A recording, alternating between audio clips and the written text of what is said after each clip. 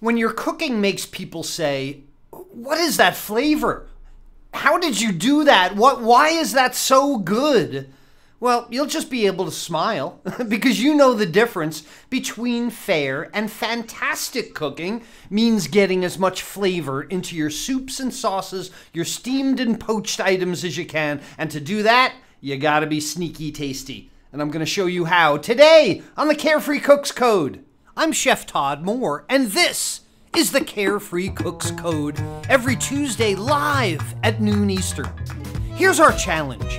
How can home cooks cook freely with creativity, confidence, and pride while ignoring recipes and still impressing themselves and others with what they cook? Well, the answer is found in becoming empowered with how cooking works, using dependable and repeatable methods of cooking that work for any ingredient, for any diet, and any desire, just like chefs do. And we'll know we've cracked it when everyone sees cooking as an exciting and rewarding way to improve their relationships, their lifestyles, and their health through better food and cooking. This is the Carefree Cooks Code. Hey, welcome back to the Carefree Cooks Code, everyone. This is the weekly show for the methods, the techniques, and the insights into your better food and cooking. We're live every Tuesday at noon Eastern. You don't want to miss any of them. But if you did, then you can go to my video archive on Facebook. It's facebook.com/chef.todd.moore/videos. And there's the weekly schedule as well.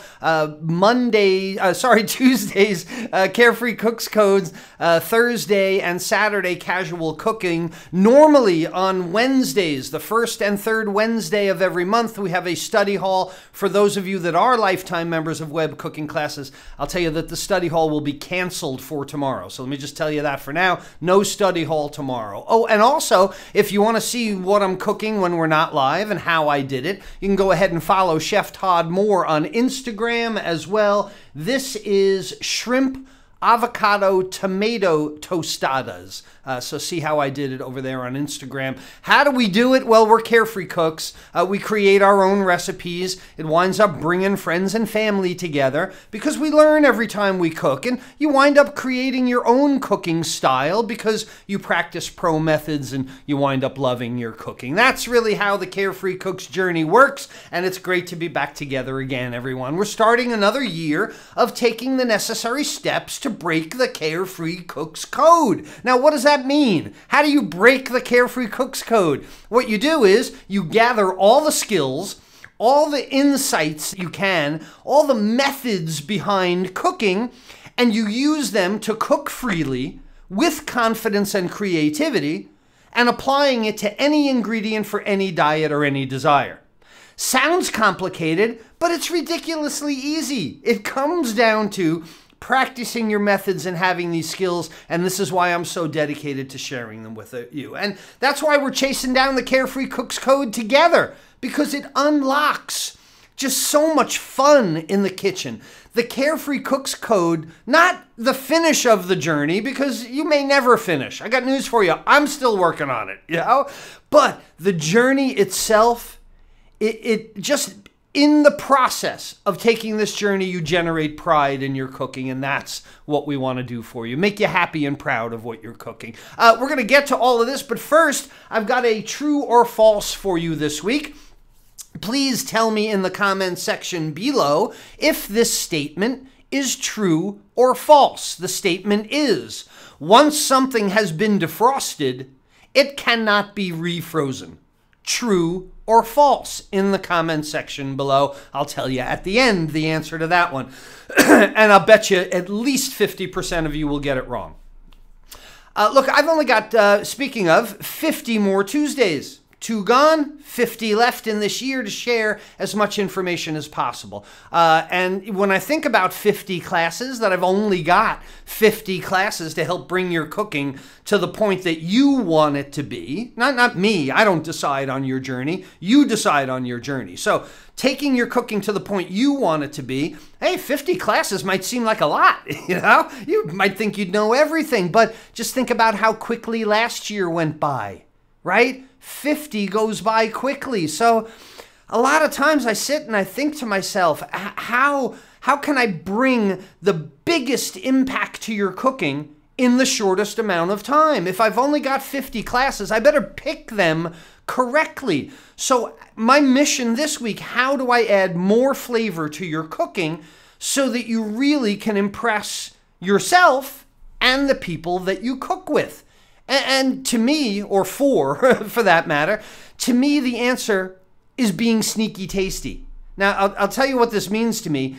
Sneaky tasty. Once you're confident in how to cook, once you have your methods down, you can repeat them over and over again. It doesn't matter what you're cooking. You're confident in how to cook, right? Basic, dependable, repeatable methods. That's probably lesson 1 in the Carefree Cook's journey. But once you're confident in how to cook, then it's time to get sneaky. And then it's time to get sneaky with your flavors. And the best way to get sneaky is to start creating your own flavorful liquids, your own stocks and broths, your own compound butters, macerating one flavor into the other. And that's what I'm going to show you how to do today. This, making your own stocks and broths, this is the way to get the deepest, richest, most authentic flavor in your cooking. It doesn't compare to a bouillon cube. Okay, so sometimes time is tight and you don't have a chicken carcass laying around. Or you're vegetarian and you don't use bouillon cubes in the first place. But when you make your own flavorful liquids in the kitchen, changes your cooking entirely. So let's go over some definitions first, as I like to. Remember, a stock is really just a flavored liquid. Now, with small changes, but there's only really 3 kinds of stock either, and this makes it so easy. Simple definition, simple range of things. But the key to a good stock, the key to a good sauce, the key to a good soup, the key to a good braised dish is the stock, is the original flavor. A good stock adds flavor to your steamed items, your poached items, your simmered items. The people that keep frozen Ziploc bags of stock in their freezer are the ones that have some of the best flavor in their foods. Now, there are several types of stock, but they're all made from the same 4 ingredients. So you can make just about every stock in the world with all 4 of these ingredients or only 3. And they are bones, vegetables, mirepoix, liquids, and seasonings. It's that easy. Only 4 ingredients. Like so much of cooking. I gotta editorialize for a minute. Why do people make it seem so hard? The people on TV, the cookbooks, they want you to think this is hard, and it's not hard. There's only 4 ingredients and only 3 kinds of stock, and all you got to do is put water on top of them and pretty much walk away. How could this be difficult? How could this be like a highfalutin culinary thing that people think they can't do? You can do this. Because each stock uses a specific procedure to get the distinctive characteristics out of it. So let's go over a few of them. A white stock. Now, a lot of people don't even know there's a white stock. And this comes from simmering chicken or veal or even beef bones in water with vegetables and seasoning. There's our 4 ingredients. But the stock remains relatively colorless during the cooking process. Nothing has been caramelized. Nothing's been toasted in this. This is raw chicken bones. After you clean things, raw veal bones, beef bones, pork bones, any of those things. And the best bones for like a white chicken stock without caramelization are the bones from the back and the neck. These are the bones that are highest in collagen. And this is why it's a lot more difficult to make like a chicken stock from wings, just like a bunch of chicken wings. They're little tiny bones, you know, even the legs and thighs. You don't make as good a stock because of the lack of collagen. And it's also the reason that you don't make a stock from chicken meat. You can't just put chicken breast in water and call it a stock. Now, a white stock, you can alter the color of a white stock with different colors of mirepoix. So if you use more carrots than onion or celery, you'll get a brighter stock. More celery will give you a little greener stock. More onions, a whiter stock. Or if you add onion skins, they impart a darker color to a white stock. So you can get the flavor of a white stock and a little bit more of the color of a brown stock by putting onion skins in it. But for a really white stock, Change your mirepoix entirely. Do a mirepoix of like parsnips, mushrooms, and leeks, right? 3 things. Instead of carrot, onion, celery, which is traditional mirepoix, try 3 things that are white: mushrooms, parsnips, and leeks, and you get a really nice white stock. The next one is a brown stock. Now, a brown stock is, again, it doesn't have to just be beef. People think a brown stock has to be beef. A brown stock can be chicken, can be veal, can be pork, can be game, right? Venison or things like that. Again, with vegetables, water, and seasoning. But the difference is that the bones are caramelized. And even the mirepoix can be caramelized. Before you simmer everything, it all gets toasted in the oven to a nice brown color, cooled a little bit, and then started in cold water with your seasonings. This stock is going to give you a much richer, much darker color. The browned bones, and also a lot of times tomato paste. Tomato paste is added to a brown stock. It's a French culinary thing called émissé. Émissé, you wipe tomato paste onto the bones. You cover things in this acid, which is also going to help like tenderize and give a little bit of flavor to the stock as well. Now, the best bones for a dark stock, for like a beef stock or a pork stock, something like that, or a veal stock, are the bones of younger animals. Younger animals have a higher percentage of cartilage and connective tissue. And connective tissue is high in collagen. Collagen is the protein that dissolves when it's cooked in moisture. Collagen is converted to gelatin and water, okay? Whew! I know that was a lot. This is culinary school class, okay? So let me get that to you again. In the bones, there is collagen. Collagen is the thing, when it's cooked in moisture, turns to gelatin. Gelatin is the thing that makes your stock jiggly jiggly. So this is why you can't make a stock just out of a chicken breast. You need the collagen in the bone.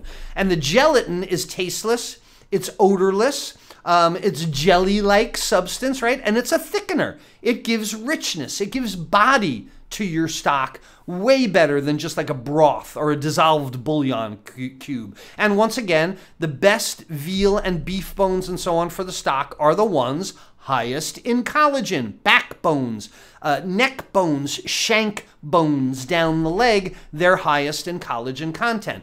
If you're going to do a beef stock, it's usually best, you don't want to do a Fred Flintstone stock, put a gigantic cow femur.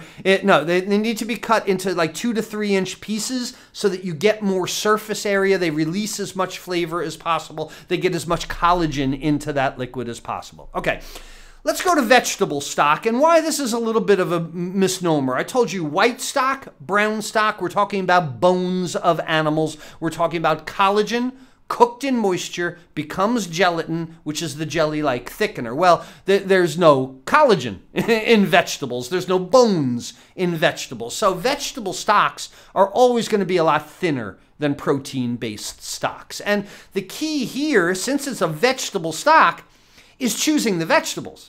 You know, in your broth, in your protein-based stocks, the mirepoix, within reason, doesn't matter that much. A vegetable stock, the mirepoix is what it's about. So many of the ingredients that you put in this vegetable stock are going to contribute to the color and flavor to it. It's the main ingredient.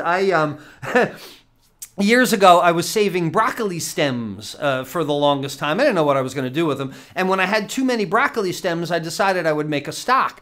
Well, I think the only time I could use this stock would have been on St. Patty's Day.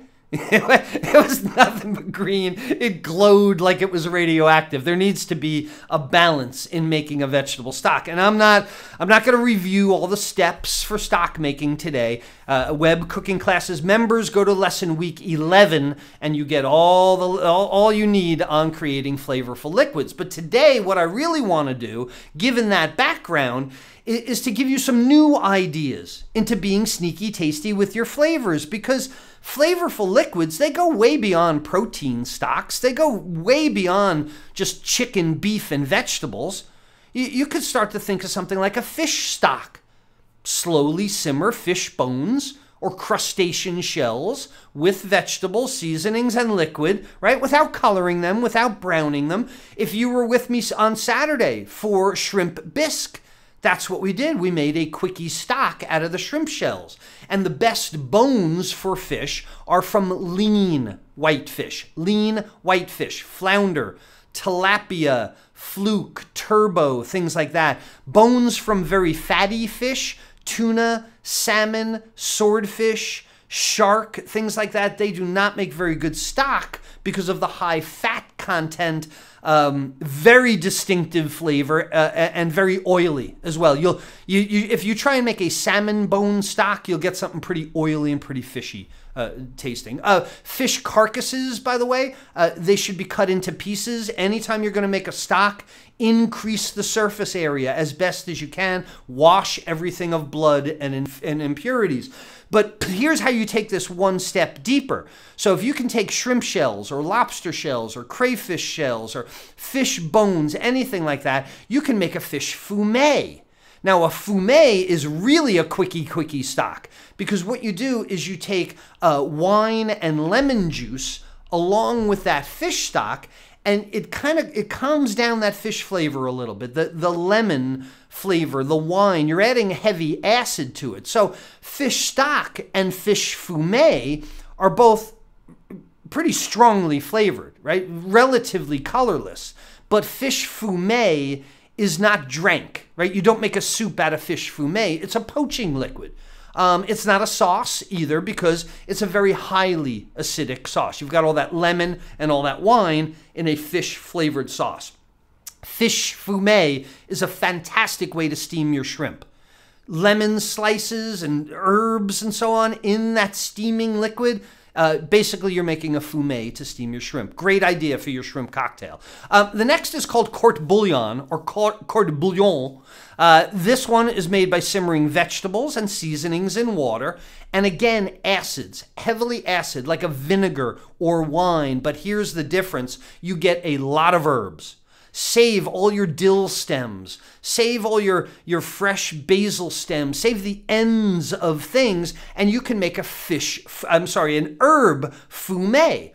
So the court bouillon is really used for poaching fish, poaching vegetables. It is really a very, very aromatic tea that you use for poaching other foods. So if you have a really large basil harvest in your garden this spring, if you have thyme, everybody knows thyme and rosemary, they'll just take over your garden. Even the hard stalks can be simmered in liquid, and you can make a court bouillon from it. Take it a step further, you can simmer it in alcohol for a while, some vodka, or even some rubbing alcohol, and make perfume, right? You can go that far, but I'm getting off track here, telling you how to make perfume. It's sneaky tasty, right? It's the idea of getting one flavor into another. So if you steam shrimp, make a really flavorful fumet first. If you're gonna do salmon, make a really rich dill court bouillon first, and you'll be surprised how much flavor you get into your food. So from there, that's kind of the realm of cooking liquids. That's stocks, fumet, and court bouillon. But you could start thinking about infusing flavors into any liquid. So let me give you some more ideas for getting sneaky tasty with some other flavorful liquids. You take the principles of stock making, and you can create compound flavors in other liquids like milk, right? I teach in web cooking classes, we teach about macerating milk with onion piquet. Onion piquet, and sometimes garlic, is an onion, half an onion with a bay leaf and a bunch of cloves. Again, web cooking classes members, lesson week 12, you learn about this onion piquet, which flavors the milk, which then becomes your sauce, right? What if you were making an orange dish? What if you wanted to do like orange chicken? And you started by simmering your ginger in some orange juice. Make yourself some orange ginger, then use that in your stir fry or your wok, right? Similarly, what if you want a spicy soy sauce for your sauteed fish? How about simmering some wasabi powder, or just plain old horseradish, or red pepper flakes in your soy sauce first, strain that stuff out. Now you've made a compound flavor for your condiments as well. Flavor your ketchup, flavor your mayonnaise, flavor your soy sauce and your Worcestershire sauce to do something really unique. Like I said, how about a dill court bouillon for salmon. One of my favorite things to do. Tons of dill stems, lemon slices, poached salmon in it, right? You can simmer lemon peels in white wine and use that to make a shrimp scampi. You could create a jalapeno court bouillon. Jalapeno chicken court bouillon for poaching chicken for your next burrito dish. I don't know. I'm just making it up. You know, this is what carefree cooking is about. Think about new ways to use these methods to infuse one flavor into another. You could even think about double flavoring. You could think about double stocking items. If you simmer whole grain mustard in beef stock, you get a whole new compound flavor, like a mustard beef stock. And also, whole grain mustard is a thickening agent. It has thickening powers, so it can change the texture as well. You could caramelize onions and simmer them in your chicken stock, right? For even greater complexity of flavors. Saute the onions in bacon grease, bacon fat, strain all that out, and then put the sauteed onions in your stock and see if you get an onion bacon flavor out of it, right? You get it? Double stocking means taking your stock and reducing it even further, and this sends you down the path of demi-glace. Demi-glace is a drastically reduced concentration of stock. So what you do is you take 1 gallon of stock, you let it simmer all day long, and it winds up to a 1 cup of glaze. It is a 16-time reduction. I used to do this all the time in the commercial kitchen. 5 gallons of beef broth left to simmer very low in a steam jacket kettle overnight comes down to, I don't know, a quart maybe, but it will then flavor and thicken other gallons that way. You could go to demi-glace. Demi-glace is equal parts brown stock and brown sauce. Okay, make yourself a good brown stock by caramelizing beef bones, simmering it, so on and so forth. Again, lesson week 11. Make yourself a brown sauce, Espanol, let's say, lesson week 12. Combine the two of them and then reduce that by half, and you've got a demi-glace. It's endless when you start thinking about one flavor on top of the other and how you can be sneaky tasty. These are all just ideas. These are ideas for using the methods of stock making and translating them into just a general idea of infusing your own flavors into liquid. So I started out saying you got to make your own stocks. Okay, it'd be great if you did. But did you just get an idea of flavoring your ketchup? Flavoring your soy sauce? Flavoring the liquid that you steam things in? This gives an entire new dimension to everything.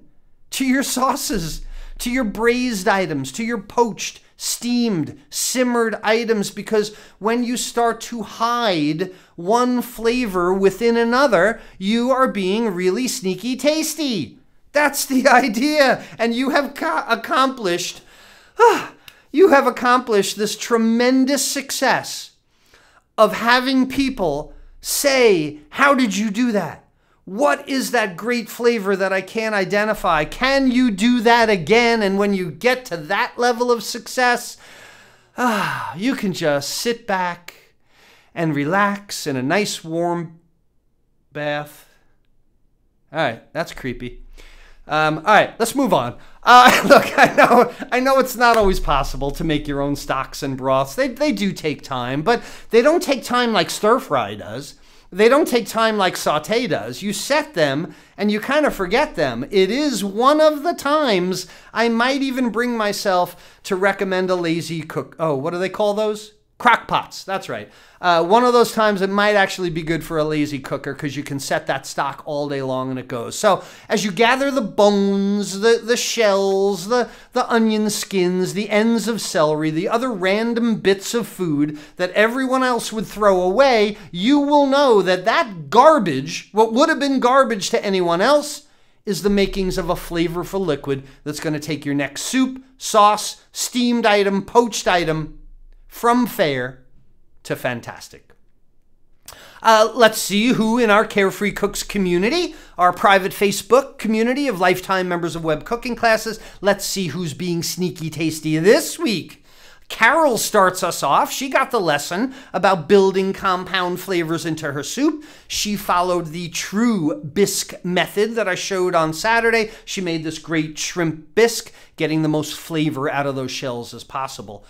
Karen grew up inland Australia, so not too confident with seafood, but when you have a dependable method, then you can turn shrimp bisque into prawn bisque. Oh, what?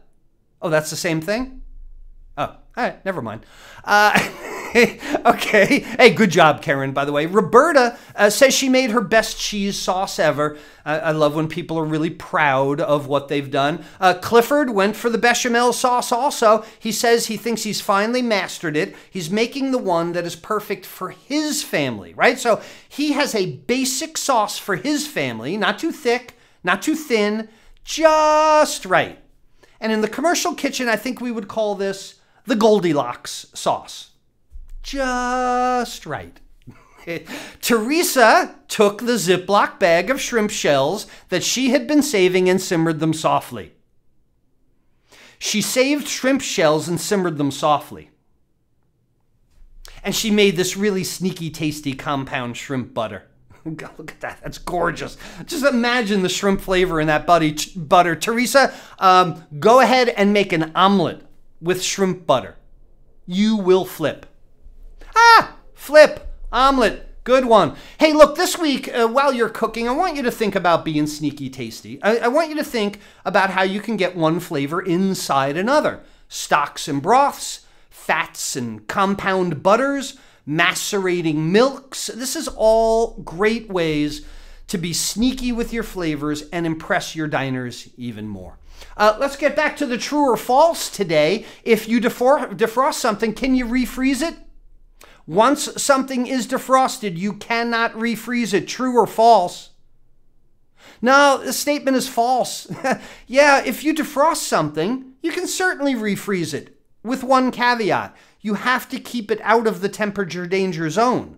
So this is why you don't defrost something at room temperature on your kitchen counter overnight. If you defrost something from freezer to refrigerator, and it stays below 40 degrees Fahrenheit, 4 degrees Celsius, absolutely you can turn around and refreeze it. I do it all the time. I freeze a pound of ground beef. I defrost it, cut half a pound off, re-wrap, and then freeze the other half a pound. You can refreeze things, but they can never get above 40 or 4. Hey, look, if you know someone whose cooking is just way too obvious, you know, no depth of flavor, why don't you help them be sneaky tasty as well? Please like, love, share this video with your friends so their cooking can go from fair to fantastic as well. And if you'd like to start your own culinary journey and be able to cook any ingredient for any diet or any desire, you really don't need to be sneaky about that. All you got to do is get my free guidebook. It's the 5 Forks to Carefree Cooking. I'll show you the way. Go to 5forksguide.com to download your free copy right now. So until next Tuesday, when we again work toward breaking this Carefree Cooks Code, this is Chef Todd Moore reminding you that there's always a method to your sneaky cooking success. Bye, everyone.